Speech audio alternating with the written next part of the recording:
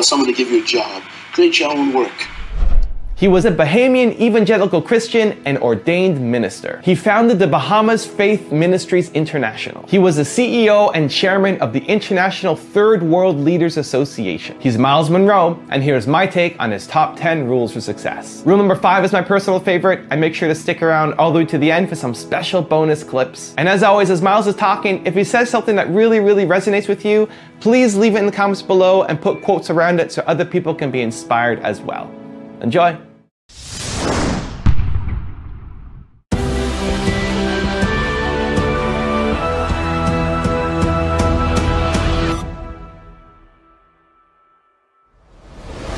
Change is inevitable. Change is also the principle of life. That means everything that is alive will change. And even things that are not alive will change.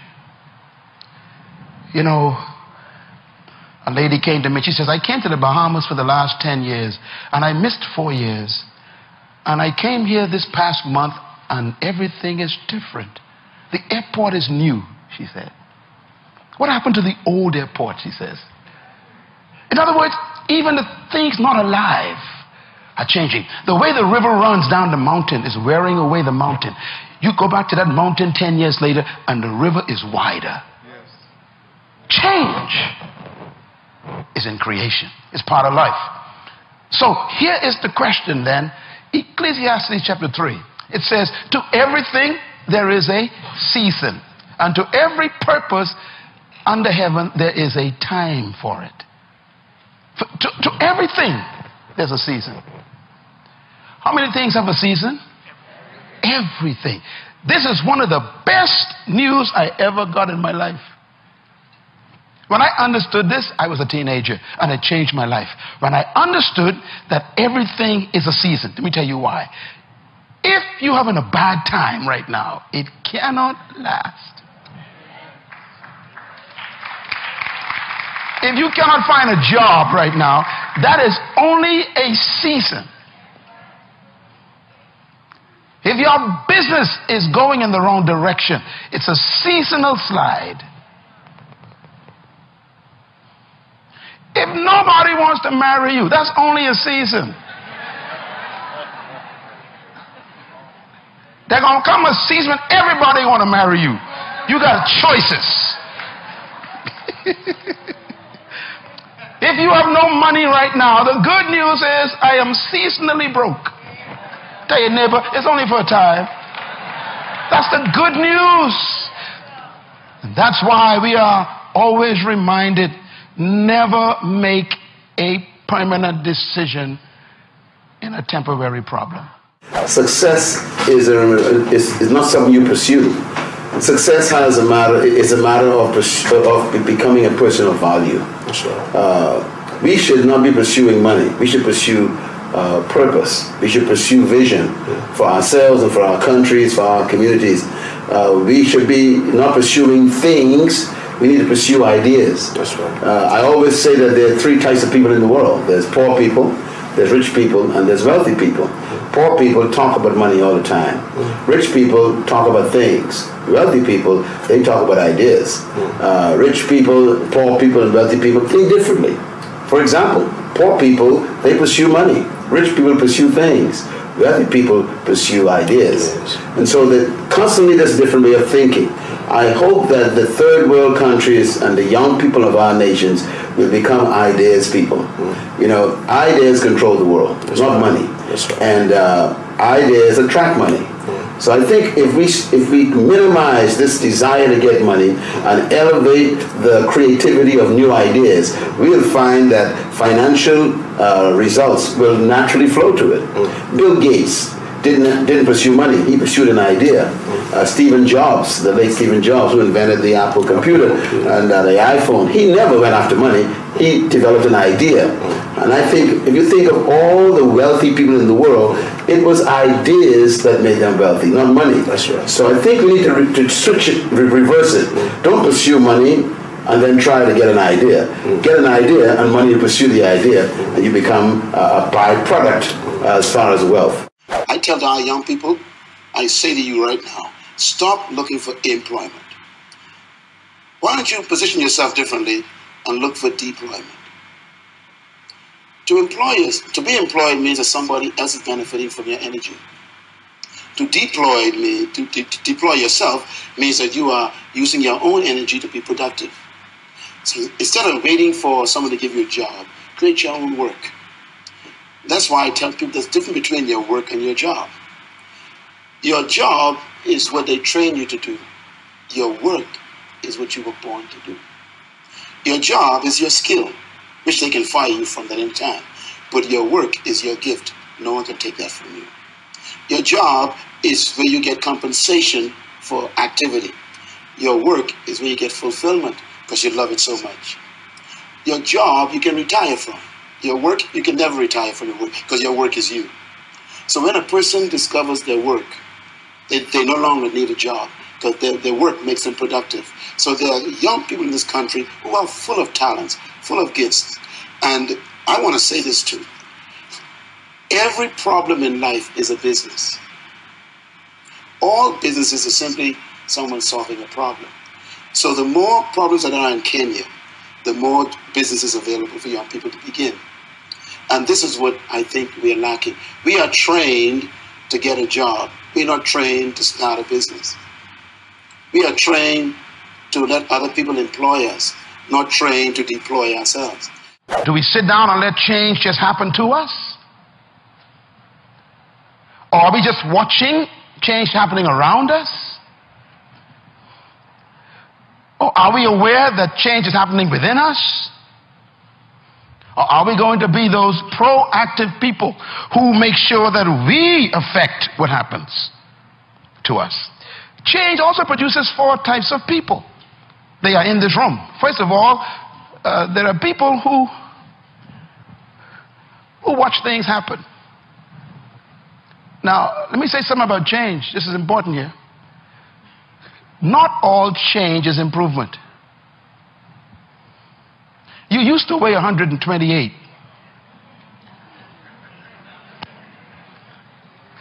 And now you changed. And for some of you, that's not an improvement. You lost your wardrobe. You lost your ability to climb up steps fast. You even lost the quality of health that you had. Change doesn't mean improvement all the time. But the problem is, without change, there can be no improvement. So you have to decide what to do with change. Change will happen. And if you are not careful, it could be destructive. So you have to determine what kind of change do I want in my life.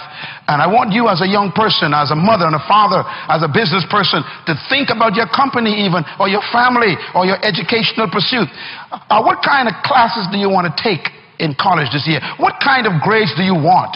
What kind of relationships do you want to have in your life? Who do you want to drop and who do you want to pick up in your relationships? What kind of people do you want to associate with? Where do you want to travel that you've never been? What are the books you need to read you never read before? The changes come with choices.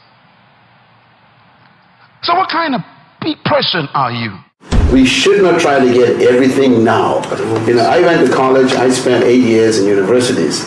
I have 3 bachelor's degrees, a master's degree, 5 doctorate degrees bestowed upon me by many different universities.